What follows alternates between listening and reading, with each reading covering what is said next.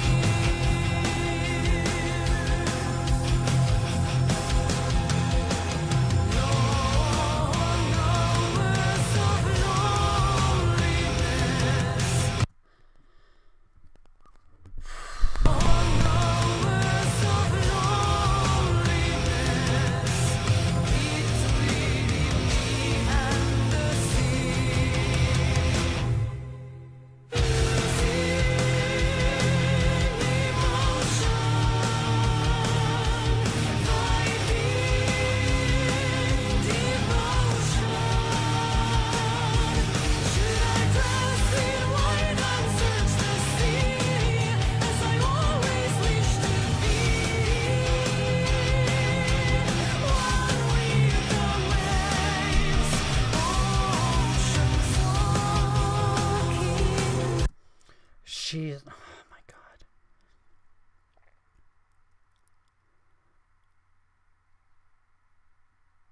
It's just so good. It's so visual. Like, not like on the screen, obviously, but like when they have songs, you visualize everything so clearly. It's so good. So good.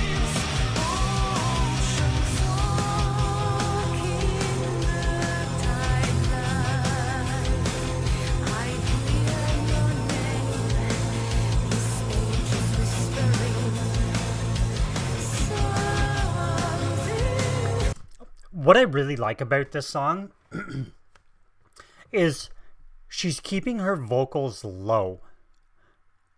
Like, she's not doing anything fancy. She's kind of keeping them like almost underneath the song. Like, her vocals are almost secondary. I like that. And she's just not belting the song out. She's like reeling it back a little bit. I love that. That's such a beautiful touch.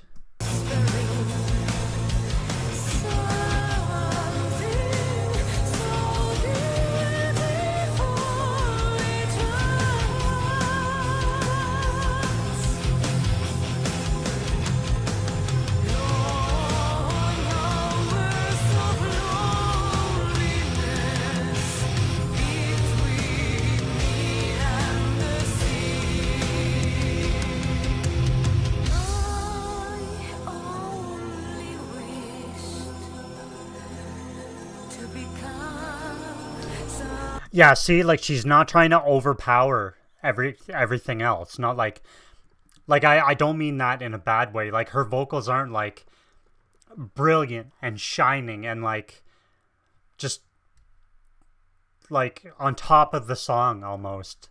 No, on top of the song is like wrong. Like, she's keeping it at like a minimum. Oh yeah, she's keeping them at a minimum. That's what I mean to say here. Because, like, she is a star no matter what she does. The band is a star no matter what they do. But this one is just like, let's kind of like keep everything at the same level. And like, she's not overpowering. Or not overpowering. She's not like being a force in this song. And it's very clear, like, she's not a force in this song, and it's working so well.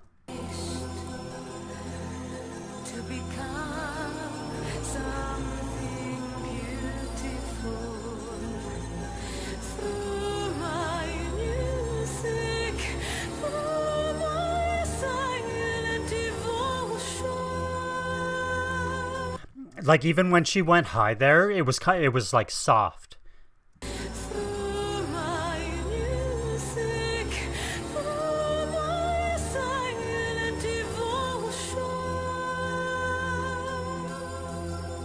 Like, if she wanted to there, like, she could have blown the windows out in your house. If she wanted to go higher, she could have.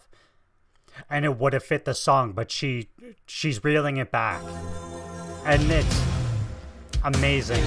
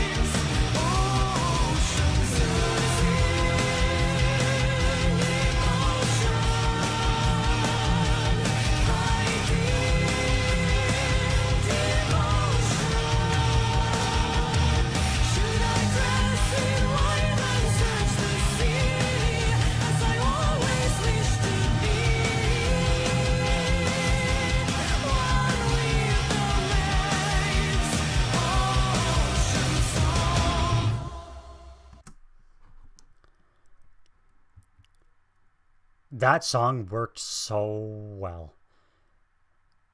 That was amazing. I just like what I like when I said she's not trying to overpower everything. I mean, she's not like trying to like sing and drown everybody else. Like, she's the focus in most of her songs, which rightfully so she should be. It's fucking Tarja. But like that one, she kept it mellow. Well, mellow for Tarja. There was nothing super operatic or super like there wasn't super powerful vocals in that one. She kept it down. She kind of followed what the rest of the band was doing, and she went with it, and it worked. That worked amazingly well. Like, it's just like what I love about one of the many things I love about Nightwish, like any era, Florinette, Tarja, it doesn't matter. It's like, okay, this song, we're gonna have you be the focus of this song. We'll be behind you. We'll be just as powerful as ever, but we want you to be the focus. Okay, now in this song, I kind of want Marco to be the focus of it. Or I want the guitar to be the focus. Or like the choir in the background. Like, they can interchange that. Like, for this song, I want the whole band to be like the focus. I love that they do that. That was awesome. And it was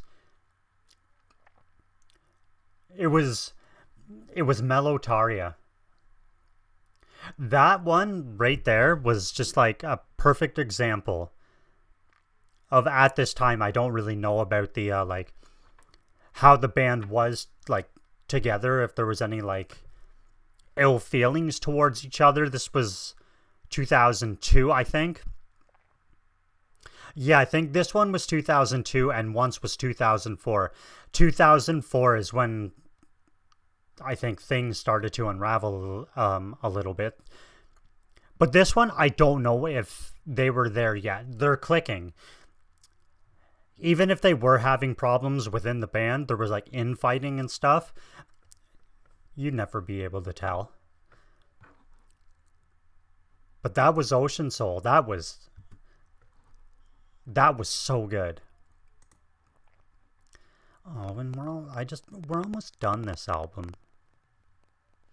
But we're doing this at the same time we're doing Endless Forms. There's a surprise after. I'm going to wait till it's done. Maybe. I'm really excited about this. There's a special album that I'm doing.